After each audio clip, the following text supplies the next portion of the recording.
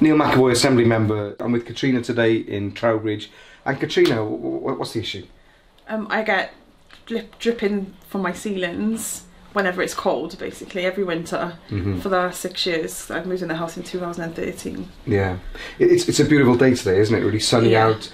You did provide some footage, didn't you, of the water dripping? Yeah. So which housing association are you with? Linc Cymru. Right, and how long have you been complaining to Linc? For 6 years, since the first winter. 6 years? Yeah. Right. You've been complaining for 6 years? Yeah. What has been the response? The only thing they've really done is fitted the dry master, which covers up the problem rather than solving it. So how does that work? That blows warm air from the house into the attic and cold air from the attic into the house. Okay.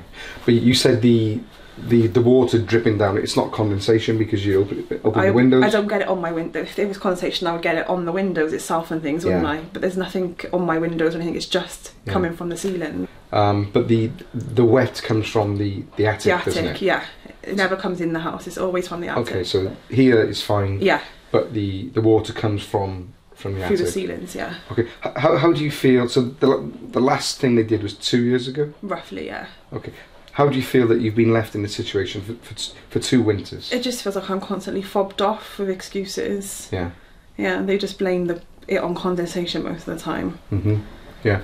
What I find frustrating is that we have housing associations in Wales, Linc Cymru, with the chief executive salaries are huge. I mean, they're massive, and yet I speak to people and 6 years without a problem being resolved.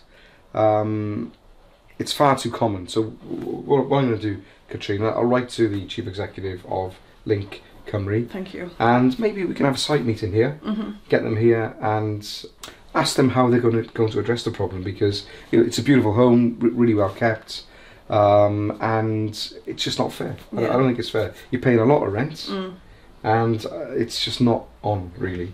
So we'll do that. Okay. We'll see where we go. Yeah. You're right. Okay. Diolch yn fawr.